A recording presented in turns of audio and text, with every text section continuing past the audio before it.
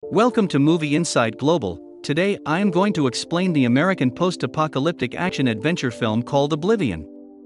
Spoilers ahead. Watch and enjoy. The premise of the movie is set in the year 2077. An alien species called the Scavengers plan to attack the Earth for its resources. They first destroy the moon, causing a series of tsunamis and earthquakes on Earth. As the humans recover from the natural calamities, the Scavengers attack them, and a war breaks out between the two species. At last, humans eventually win the war using nuclear weapons. But as an aftermath, the Earth is no longer habitable as most of it turns into a radioactive wasteland. To survive, the humans evacuate to one of Saturn's moons called Titan. This evacuation is managed by officials who inhabit a large spaceship in orbit around Earth called the TET. TET has also set up the hydro rig generators on the Earth. These are used to generate seawater and convert it into fusion energy for the humans in Titan. The last two people left on the Earth are a couple. The husband, Jack Harper, and the wife Vika live in a tower high above the clouds. They both work for the TET and manage the hydro rig generators. Jack serves as Tech 49, whose job also involves repairing the drones, the device designed to detect and terminate remaining scavengers on Earth. Vika mostly stays inside the tower to keep an eye on him, as his coordinator. At the beginning of the movie, Jack wakes up to a dream of an unknown woman. He has been having recurring dreams for a long time. Jack narrates that he doesn't remember anything that happened before the war, as their memories were erased for the mission's secrecy. The couple's mission on Earth will be over in 2 weeks, after which, they will join the others on Titan, leaving the Earth with no humans. They continue their normal morning routine, after which, Jack leaves for the regular inspection of the scavenger-killing drones. He sees that 2 of them have been damaged by the scavengers overnight. Meanwhile, Vika contacts the mission director from TET named Sally. She is reported of everything going on Earth by Vika. Jack reaches the broken drone and lands to repair it, while Vika helps him by monitoring the areas for scavengers.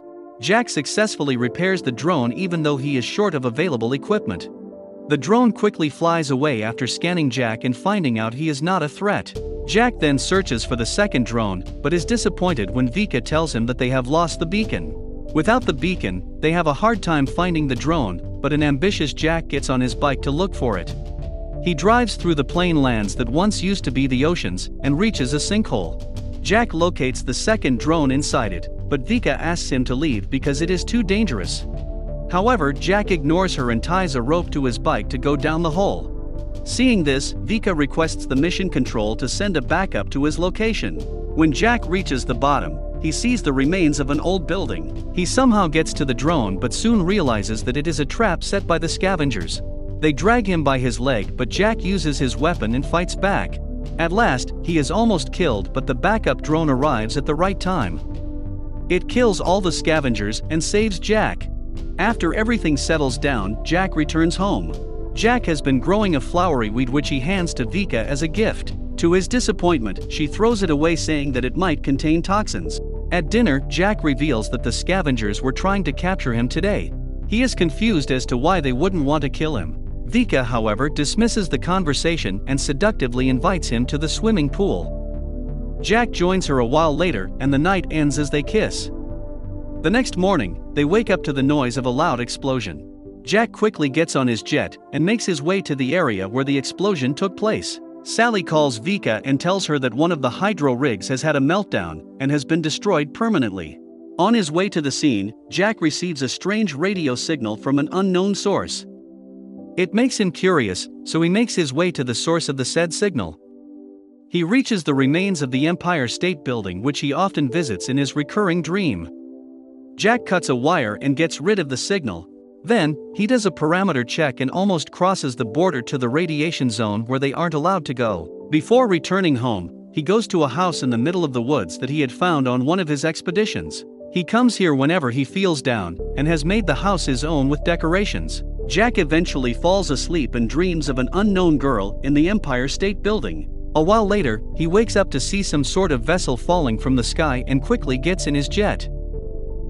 At the same time, Vika contacts him to inform him about the location of the vessel. Vika also contacts Sally, who tells them to ignore the vessel because they have already gone through a lot of trouble for the day. Following the order, Vika asks Jack to return home, but he dismisses her and lands on the crash site. There, he notices that the capsule is a pre-war device. A confused Jack finds hibernation pods with humans inside them. He is more surprised to see that one woman inside the pod is the girl he always sees in his dreams. Before he can contemplate what is going on, a drone arrives there and starts shooting the hibernation pod, scanning them as scavengers. It destroys every pod, but Jack stops it from killing the girl. As he transfers the girl to take her home, some scavengers from nearby watch him. Back at the tower, Vika is surprised to see Jack with the hibernation pod.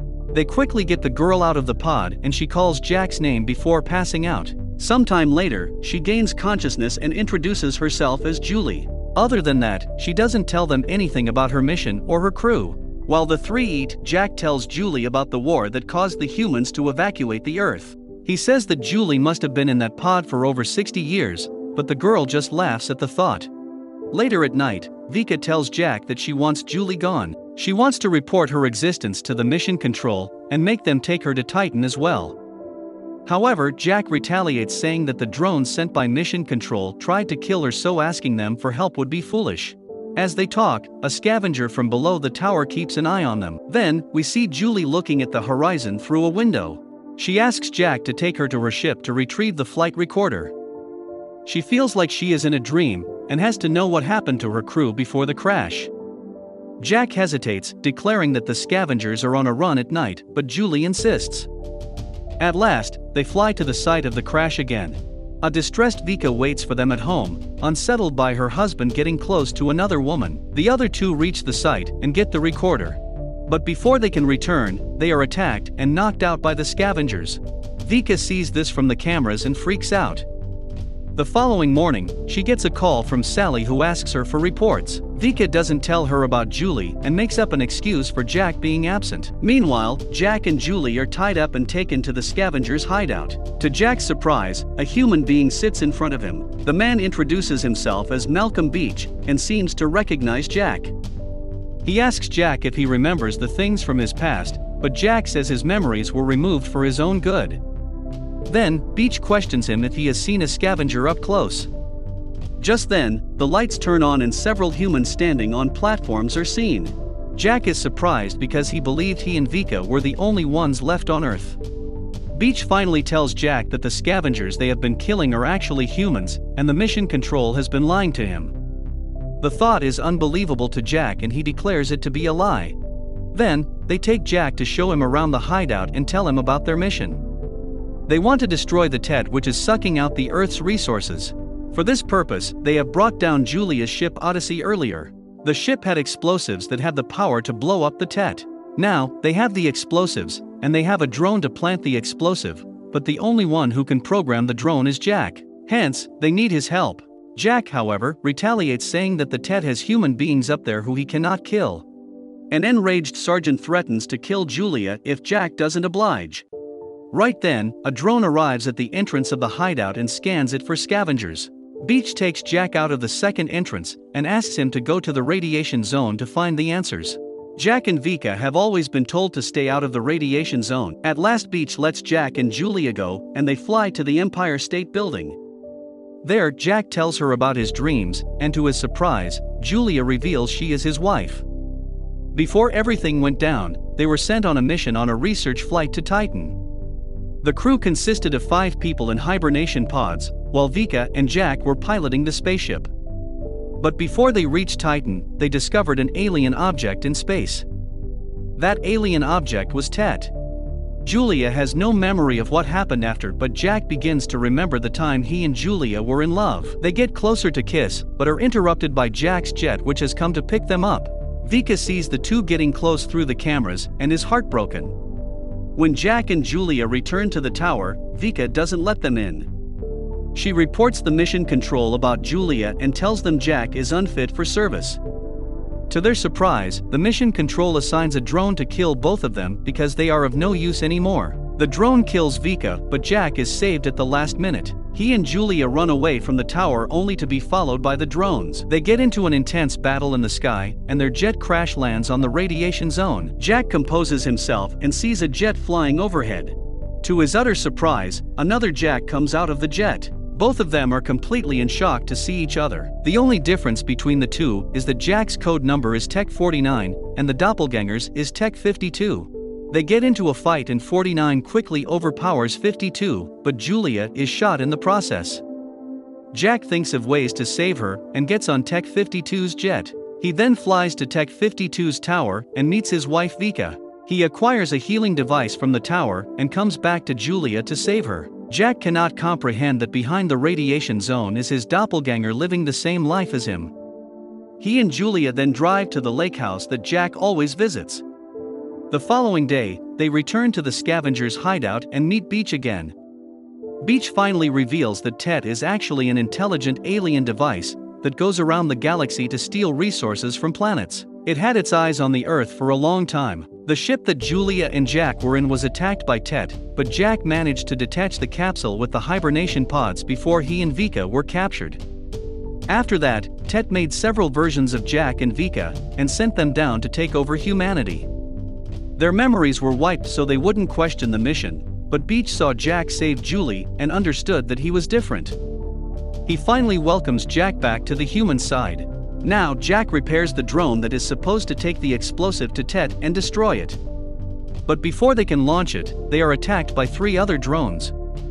A fight ensues between Beach's group and the drones in which most of their crew is killed.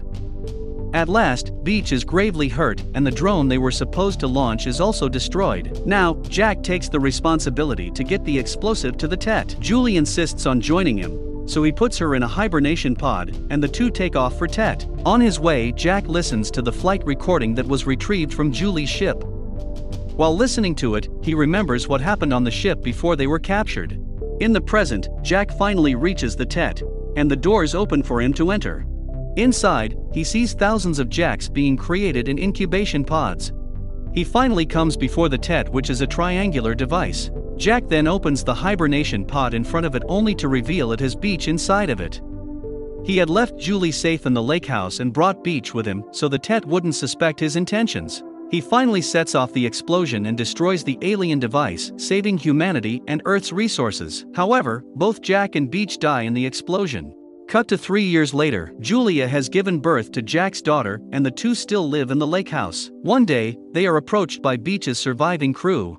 The crew has also brought Jack, Tech 52 with it. The movie ends as he meets eyes with Julia.